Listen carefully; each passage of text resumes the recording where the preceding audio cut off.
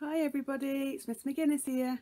Today I'm going to read you the third part of The Enormous Crocodile by Roald Dahl. I hope you enjoy it. Okay, the last time we read the story we were on this page, so this is where we will start. And these are the questions that you need to answer from today's reading. What does the word charged mean? Find and copy one word that tells us that Humpy Rumpy was moving at a very fast speed. And remember, if it says find and copy, that means you need to write the word down. Toto and Mary ran back to, is it A, the playground, B, jungle, or C, town?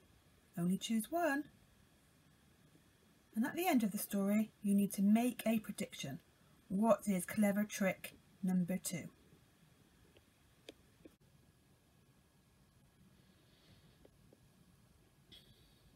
Suddenly, there was a tremendous whooshing noise.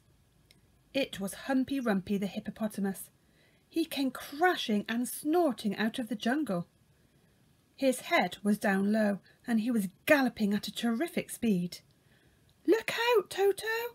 shouted Humpy Rumpy. "Look out, Mary! That's not a coconut tree. It's the enormous crocodile, and he wants to eat you up."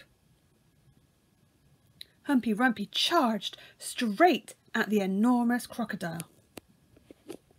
Oh dear. I wonder if you can answer any of our questions from that passage so far. Let's have a look at what happens next.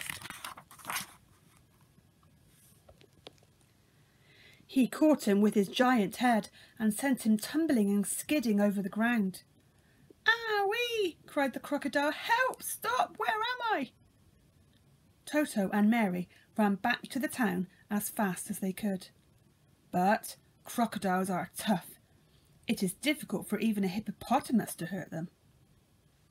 The enormous crocodile picked himself up and crept towards the place where the children's playground was.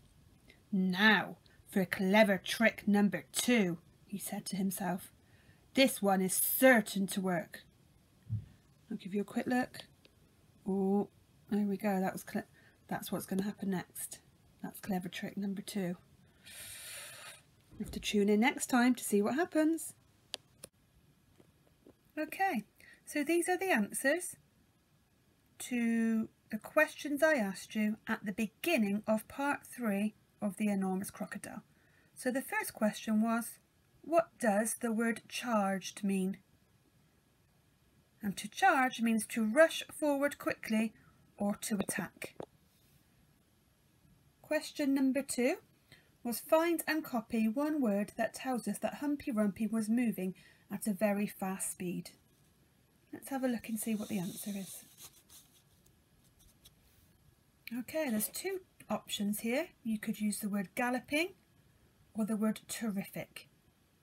And in the text it said he was moving at a terrific speed.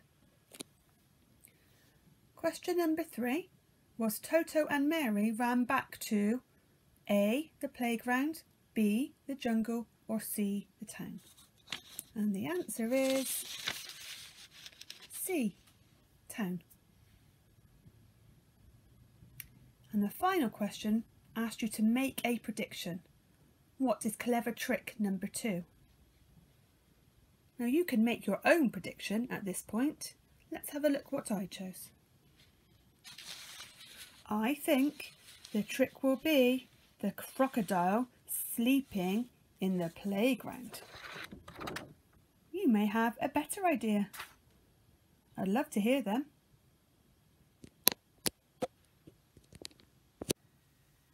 Tune in for part 4 to see what else the enormous crocodile gets up to. Bye, see you soon.